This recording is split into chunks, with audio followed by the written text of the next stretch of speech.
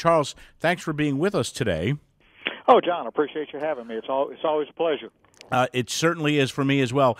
Story out that we saw, I wanted to talk to you about and get your take on it. More El Pasoans getting concealed handgun licenses. That's the title of the story. But let's get into this a little bit.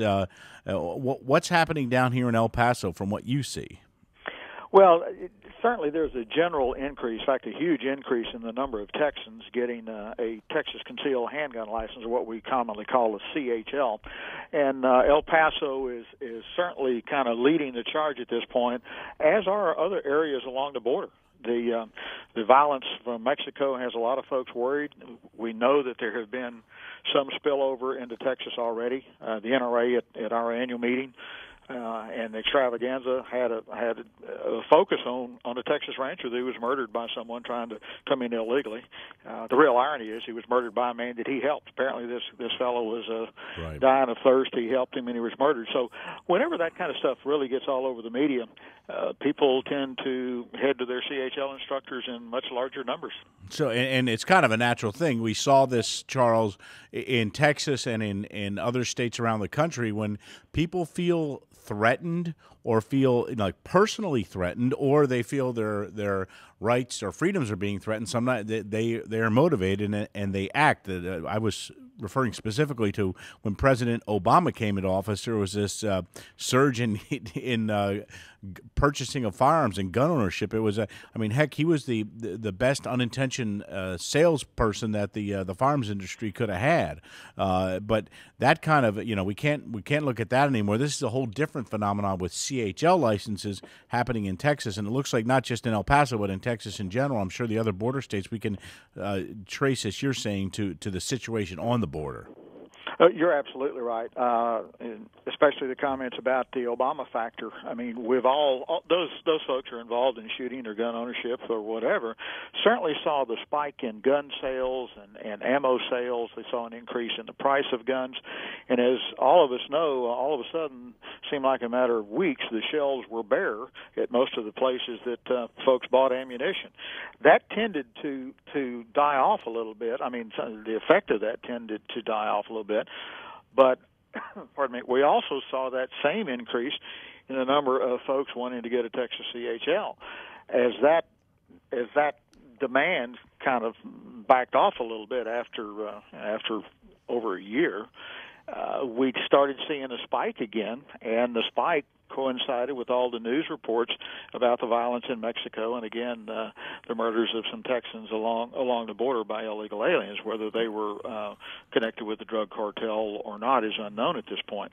But you're absolutely right. Whenever folks are threatened, be it because of an increase in crime or something personal to them and their lives and their family, that's a natural thing to do. And now, you're not right on the border, and you're in Houston, but you're in Texas, and you're down there in the heart of it. So, Charles, tell us here in the rest of the country, how bad is it down there? How bad is it from your personal experience, and just how bad is it the way it's affecting people down there with the situation on the border? Well, the situation on the border, as you say, is a long way from us here in Houston. My office is in downtown Houston, and we certainly don't see the numbers. We don't see the reports that you do on the news about problems that they're having in El Paso or some along the ranch lands. But what is happening, for example, is there's a tragic case where a 14-year-old girl was murdered in a robbery. If you can imagine what in the world a 14-year-old child would have that would be worth a hijacker even attacking her, much less killing her. Right. Well, turns out the trigger man in that deal was someone who was illegally here, been deported twice before, and the family, understandably, is enraged. And that all over the news helps to drive the demand for concealed handgun licenses up here as well. I think if I may have to stand corrected, but I want to say that the last 4 Houston police officers killed in the line of duty, other than by car accident, were killed by people that are here illegally, including 2 who were previously deported 1 or more times. So all of that, it drives people to thinking, okay, how do I protect myself? How do I protect my family? And I know as an attorney, I'm asked this question quite frequently. Should I get a handgun license or not? that's a personal decision that I really can't advise someone. But what I do tell folks is to look at it this way. It is an option. If you get the license, it doesn't mean you have to carry a gun, but it gives you an option you would not otherwise have if you feel the need arises. Either arises daily or because of certain areas that you're going to have to travel. And I think that message is hitting home with a lot of folks. And the sad part about the situation with the border, Charles, and you mentioned the outstanding video that the NRA produced about the situation on the border. The anti-gun people are trying to turn this around and say this whole problem is stemming from firearms that are coming from the United States and from gun shows and yada, yada, yada. They're pouring across the border. What's this 80% number they were throwing around, which, by the way, isn't true, and nobody can prove it. It was just a number they grabbed. And, of course, a lot of the media who are anti-gun pick up on these numbers and perpetuate them.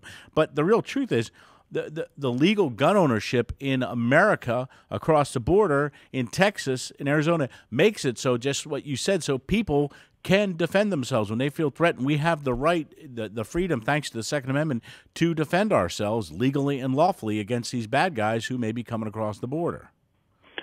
Exactly, and you're unfortunately accurate in your description of the news media reporting on the supposed gun running down into Mexico. And you're right; they were throwing around ridiculous percentage, 80% of guns. But the small print, if you will, was 80% or pick your percentage of the number of guns traced. Well, what they didn't tell you is that the number of guns traced were less than 4% of those that were actually confiscated. So doing the math, and I'm not a math, 80% of 4%. We're not talking 80%. We're talking about what, about a percent or two?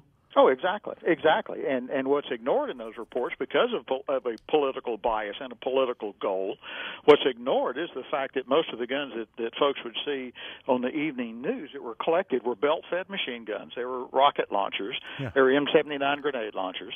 I mean, it's all this kind of stuff that you can't legally buy here anyway. Right, that people are getting from arms dealers, and they're coming from Central and South America, other countries, from arms dealers, not from gun shows. You can't go to a gun show in Texas or Arizona and buy a rocket launcher, or you can buy, the only way you can buy a fully automatic is with it's been federally regulated since what, 1934, I think. The way you can buy them, it's very heavily regulated, and you just can't go into a gun show and buy one. No, that's not. And I mean, it's one thing to disagree on a political issue. I mean, I'm 60 years old. I disagree with folks on political issues, but it's quite another to be so intellectually dishonest, especially when it hits a person's safety. So while the anti-gun groups would try to push for various types of gun control, anything from the so-called assault weapons ban to repeal of concealed handgun license laws, in spite of the fact that they've been hugely successful in every state that has adopted them, that's what they're trying to do. And the truth is, it's not going to affect the drug cartels. They're getting guns from deserters in their own military. They're getting them through South America, as you said. A lot of them are coming from China. But the push with the gun control advocates would be to disarm honest citizens and leave them absolutely incapable of protecting themselves. And if you need this, a very close example of what that brings us, we can look to Mexico. I heard on the news last week they had lost over 24,000 people murdered because of the drug cartels in something like the last 14 months. I mean, that's what gun control gets you. That's scary stuff. Very quickly, before I let you go, Charles, tell us what's happening, what's coming up on the horizon with legislation in Texas. Well, as you're aware, John, our legislature meets every 2 years for 4 months in odd years.